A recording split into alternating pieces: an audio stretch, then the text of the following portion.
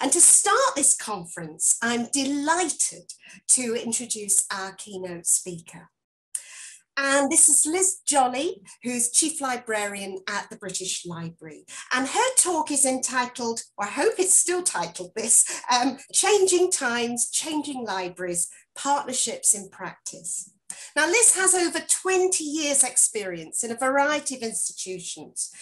She's worked in the university sector, most recently as Director of Student and Library Services at Teesside University, where she worked for 10 years. And she's also a Principal Fellow of the Higher Education Academy, or Advanced HE as it's now known.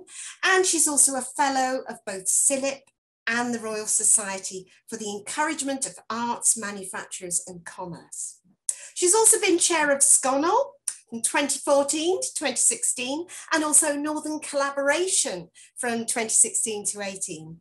And I think she's also a Northumbria University alumna.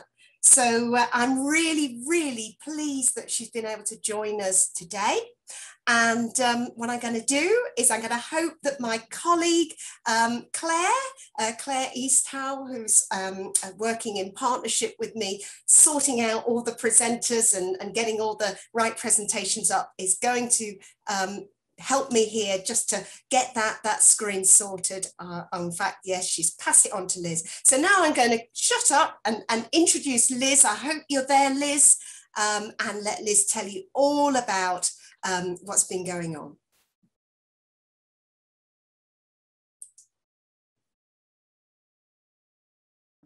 I've got to unmute myself, that's my party trick.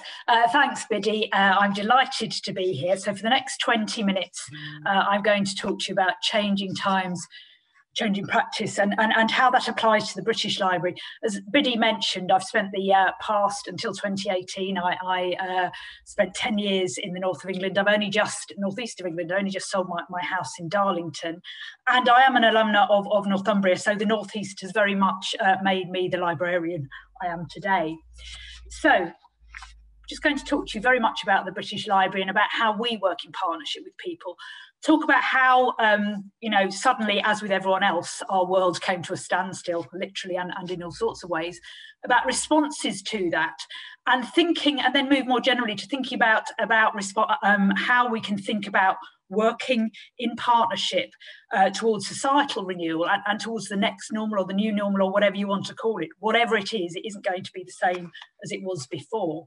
And I think the emphasis of my talk is very much that none of us have the answers or can do this on our own. We are a very collaborative profession, and we need to actually use the way that we're used to working in a new context to work together to deliver our services for the benefit of our communities and broader society. And when I use community, that can be local, regional, national, academic, public, health, special. And I very much am following David Lank's in that sense, in that I prefer community to user. Okay, so this is our strategy called Living Knowledge, and you'll see that it comes to an end next year, and we're about to start work on developing a new one, and it's called Living Knowledge. And in that strategy is encompassed our mission, which we see as it says there, about making intellectual heritage accessible to everyone. And I think that perhaps the National Library hasn't always been seen as something that is for everyone. And we do recognise that we've got a lot of work to do in making sure that we are seen and we are used as the National Library for everyone. And it is not just about so-called serious research. It's for anyone who wants to learn, to find out, and actually to enjoy themselves.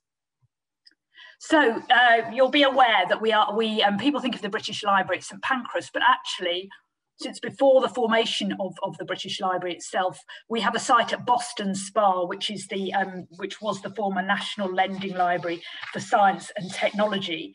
And that has 572 kilometres of storage shelving that grows at a rate of 800 kilometres a year, and 600 of our 1,500 staff are there. So it's a big site. So we very much see ourselves both as part of London and part of the north of England. And added to that, we're actually developing our presence in the north. We're actually doing a lot of work on Boston Spa because it's where 2/3 of our collection is, and it is very much about where we house the national collection. And we're also doing some work with Leeds City Council on some public programmes at the moment, and looking at how we can have a permanent presence in Leeds City Centre. And again, this is about us developing in partnership as a national library for everyone. I'm not going to read our values out, but you'll see that the bottom one that I've put in bold is about collaborating to do more than we could do ourselves. And again, we are the National Library for the UK, but we cannot deliver services in a void or on our own. And our profession is collaborative, and we believe that that's the best way, is working with our communities, with our profession, to deliver the best services that we can. So I'm just going to talk a bit about a few partners that we have, or why we're doing that at the moment. And again, those are obvious things about why we're doing it. And it's about, though, being open, about sharing knowledge and developing those networks. So moving on to a couple of examples, 3 examples with public libraries: our Business and IP Centre network, our Living Knowledge network, and some work we're doing with the Arts, commissioned by the Arts Council, on a single digital presence.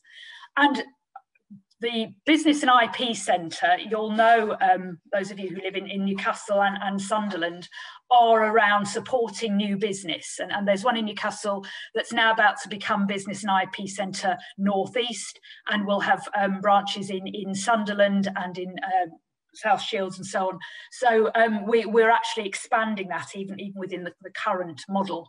But you'll see there that we're going to have 20, we have to have 20 centres by 2020, and in the budget in 2020, just before lockdown happened, we were given another £13 million by the government to expand that network, because as it says there on that slide, some research that we commissioned showed that for every £1 invested of public money through the BIP Centre, £6.95 was put back into local economies. So that's collaborating both with local libraries, but also actually with the local economy.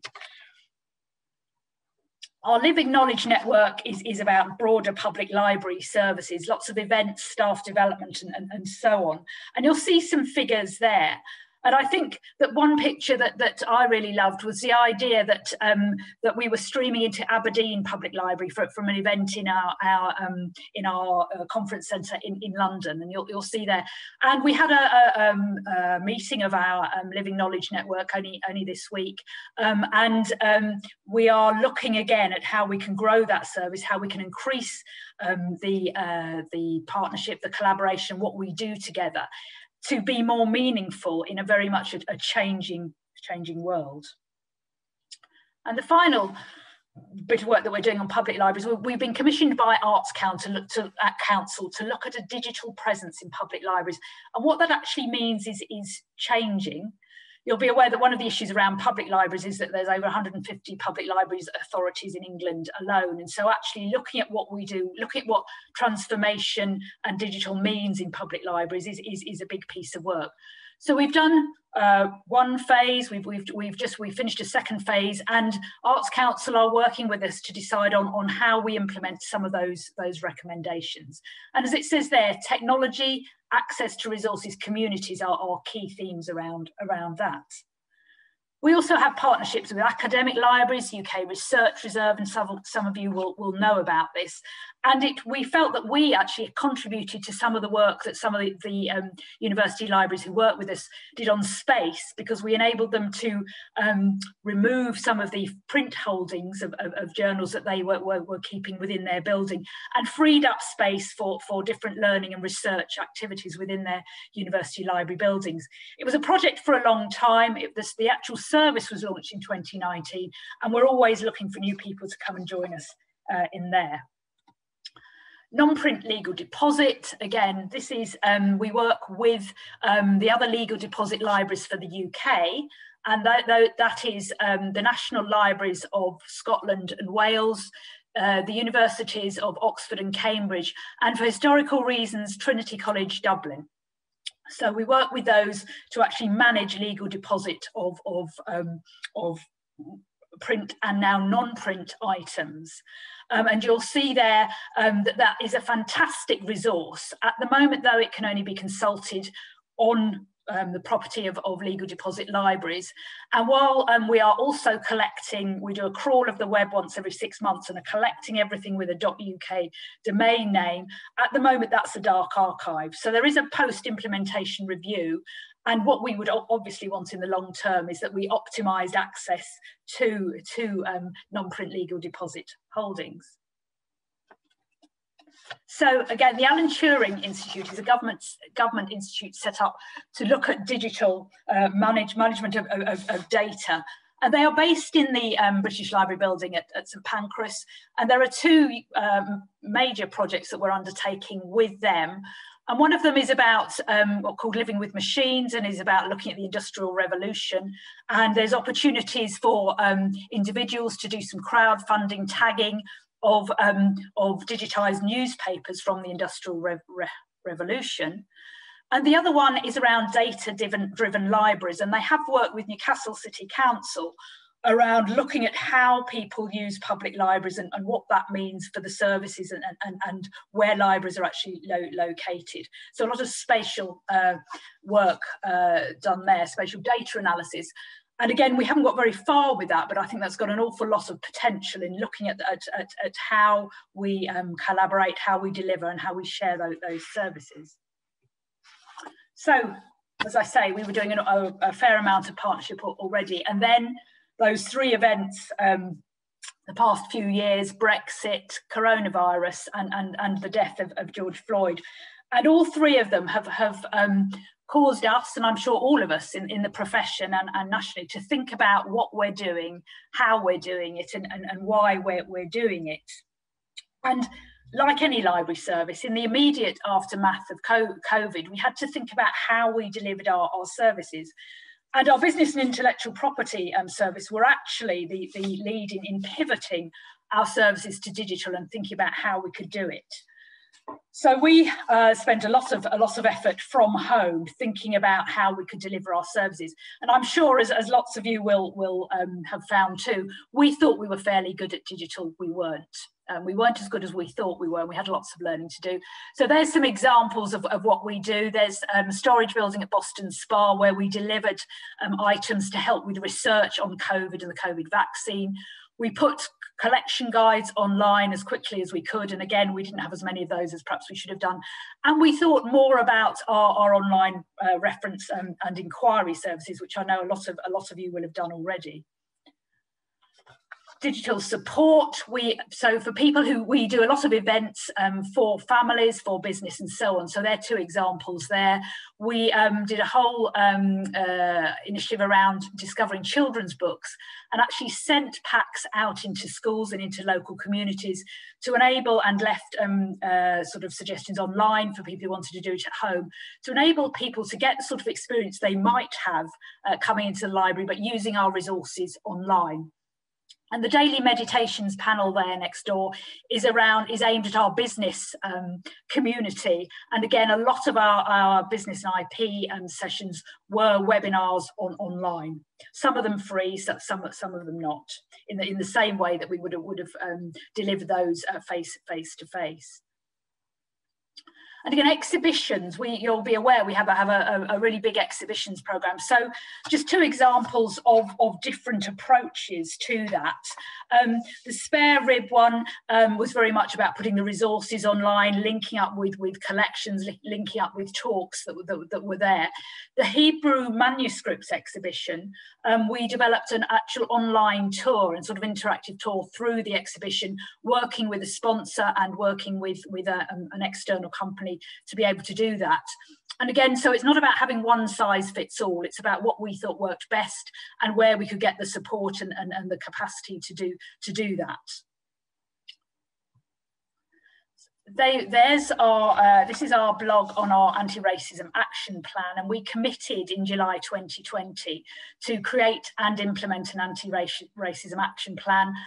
I'm the Chief Officer sponsor for that. We have two project leaders on doing that, and again that living knowledge vlog update is around where we're at with that, and that is a cross-library project that's involving staff from all levels. Also, as I said before, our Living Knowledge strategy is due for renewal in 2023, but what we thought was that we needed to think about an interim renewal in a different world. And so we did an update for Living Knowledge, and we wanted to focus on the for everyone and really make clear our knowledge and what we thought society's renewal should be. And I won't go into detail there, it's available online, but I think the key sentence for that is that we will bring people together through libraries.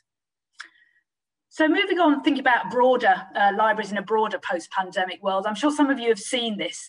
This is some work that IFLA have done on what libraries could be doing in the post-pandemic world.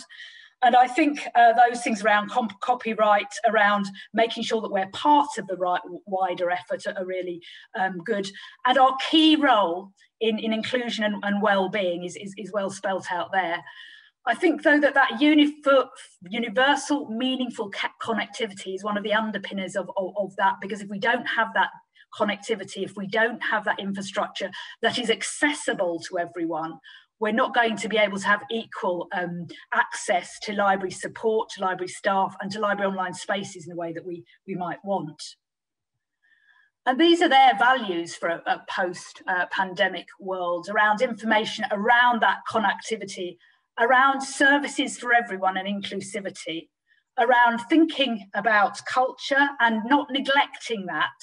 Again, just as it's easy to focus on health and well-being matters, culture can contribute to those. And there is all sorts of research, isn't there, about how reading for pleasure, for example, can contribute to the development of a sense of empathy, about how culture, events and so on add to people's well-being in a general sense. So this is about thinking about libraries' role in that broader society, and about how libraries are a public good, and access to information, to learn, to develop, and to be are really, and to be and to take part in that democratic society are a matter of public right. So if we think of a traditional model of libraries, I'm sure some of you will have seen that model before. What I think we need to think about in the 21st century, and I'm aware there's a lot more print on that, is that a 21st century library needs to be both physical and digital and integrated. And the word hybrid was used in 1990s literature. And I think what we need to think of in a post-pandemic world is that it's going to be both, and one size does not fit all. And we need to work with and for our communities in deciding what that is. But I would say the key role for staff is around us being reflective practitioners. And again, this is a CILIP North East meeting. So I would say that I wouldn't be doing this job without my opportunity to develop as a reflective practitioner through that CILIP framework. Underpinning whatever we think a library it is are those three elements there, and I'm going to speak a bit more about them: technology, partnerships and collaboration, and equality, diversity and inclusion. You'll know that workforce, and the frightening thing about that, about the issue around self-identifying as white, is that in the population that's 86%. So the disparity is there, and I know that CILIP and SCONAL are doing really good work in this space, but there's a lot more to do, and we have a lot more learning and listening to do. We need to really think about social class, both in our staff and the way that we deliver our services, as well as all those aspects of equality, diversity and inclusion. And think about, as we develop new services in that post-pandemic world, how we're eliminating effects of structural privilege on our services, on our communities, and on the way we interact with them. How are we going to ensure digital inclusivity and not lose those very real gains that came from the COVID time? Let's not mistake, this has been a hideous time with some terrible deaths and illness and so on. One of the things that's made us think differently, though, is about being inclusively and how digital can enable us to do that. And I think that in our rush to get back to a different normal, a new normal, a next normal, we mustn't lose the good ways of thinking and support and community cohesion that came out of that time. And we need, and that whole idea about being both physical and digital, and investing in a digital infrastructure that works for everyone. We need to think about as librarians.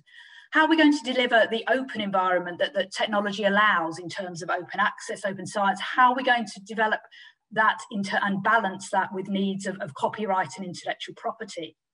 And yes, in yesterday's Observer, Daniel Kahneman, who wrote Thinking Fast and Slow and has written a new book, Noise, made that comment about AI and how we as libraries help people to adjust to a world in which AI has won, as he put it. Again, is going to be a major, major question for us. Again, partnership working. I put this slide in because this isn't just about it being a nice thing to do. It's about developing empathy, about curiosity, as Richard Sennett says, about finding out about our communities and what we need. And for those of you who work in higher education, you might want to read the works of Prahalad and Ramaswamy and the work of Mike Neary at the University of Lincoln in actually co-creating the student experience with students themselves. And there are lots of lessons to be learned there for the broader sector. So those are some of the reasons that we think we're going to need to be working towards the new normal and working towards renewal there. And again, it's around learning from our communities, but also from the profession as a whole, and us playing our part in supporting innovation from across the sector. That's the new Manchester Central Library. And we cannot do it alone. None of us have the answers. None of us can do this on our own. It is about learning and working with our communities and our profession and across professions.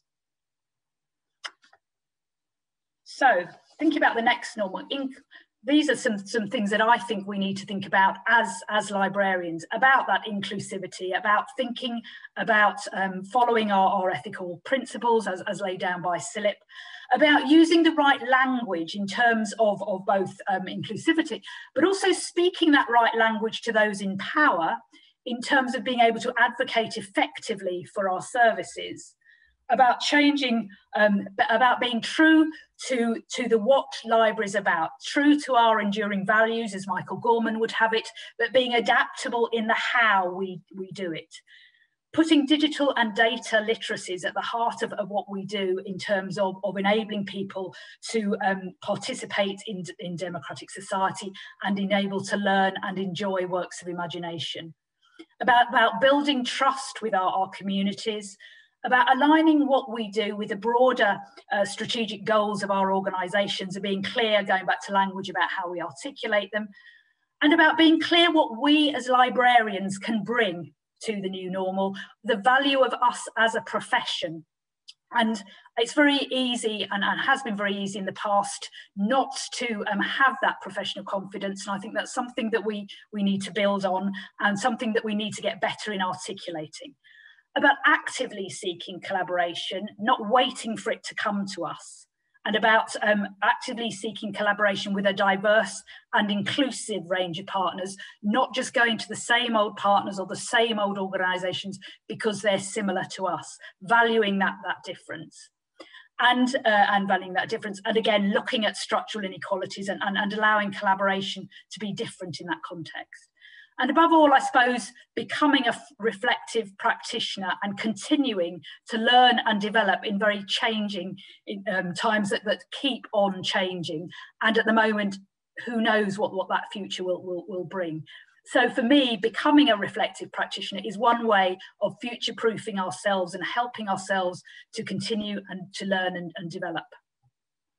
And this is a quote from David Lanks, who's also one of my library heroes, who's also thinking about how we deliver, how we continue to contribute to a post-COVID world.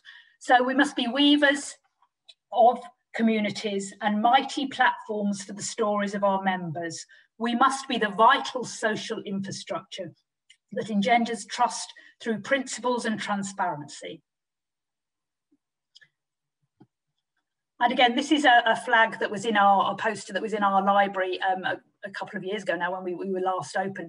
But I think it is about saying that everyone is welcome in our library, everyone is welcome in every library, and we need to work in partnership with our communities, with our profession and across professions to make sure that the world truly is welcome Thank you.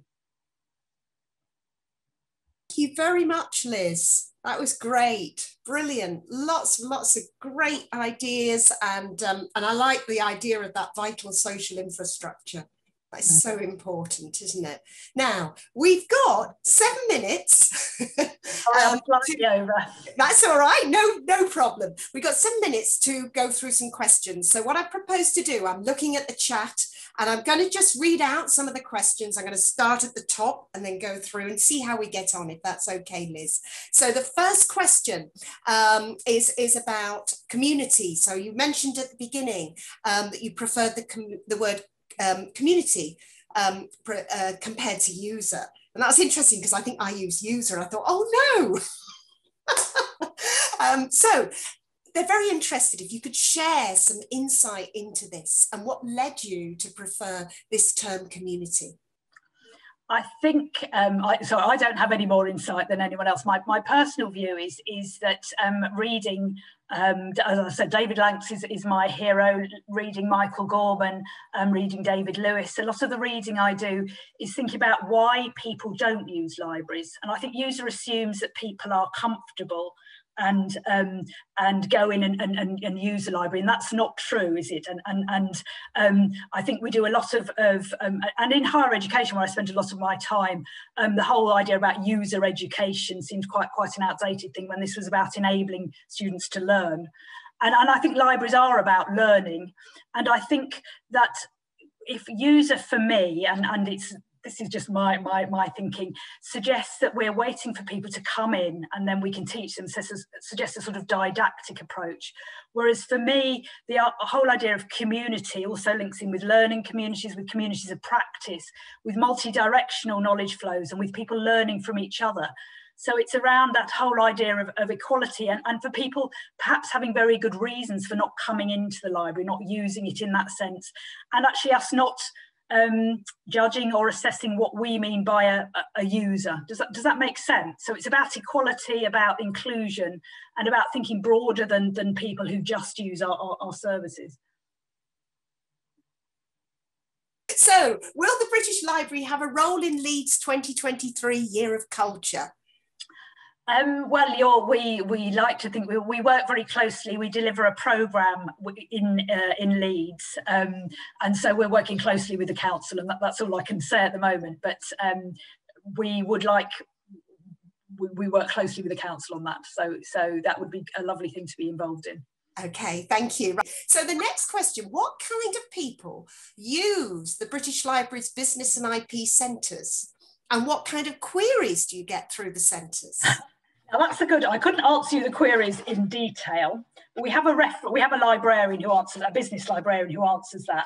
But what we do have is that we have some really interesting figures on diversity and inclusion. And you'll see that on that slide, on my slide number 10, you'll see that of those who started a new business, 55% were women, 31% were Black, Asian and minority ethnic, and I appreciate that's a disputed phrase. That was how the research was done at the moment. 29% were aged under 35 and under.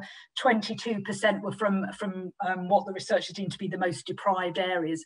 So what we are seeing is that people who use our business and IP centres, and this is the centre in the British Library, but also the centres in public libraries across the country, is that we are getting a different demographic. People who might not want to start up a business or feel that business was for them, or that even libraries are for them, are coming in and using that service. Okay, well, I think that's been honestly really, really interesting, Liz. I've made lots of notes about, you know, the idea of the fact that we need to do a lot more learning and listening, and I really do think, you know, the 21st century library and the talk of being a reflective practitioner and EDI, which is obviously very important in all sorts of sectors, and the idea of digital inclusion, I think that's not going to go away, is it? That's going to be with us now. You know, we're never going to go back to how we were. You know, that the digital has become more at the forefront of what we do now. So really, really interesting. Thank you so much for your time. Thank you so much for your presentation. We've really enjoyed that. And it's lovely to have you virtually back in the Northeast. Thank you so much. That was a pleasure. And if anyone has any questions, you'll see you've got my email details, so do get in touch. Okay. Thank you very much.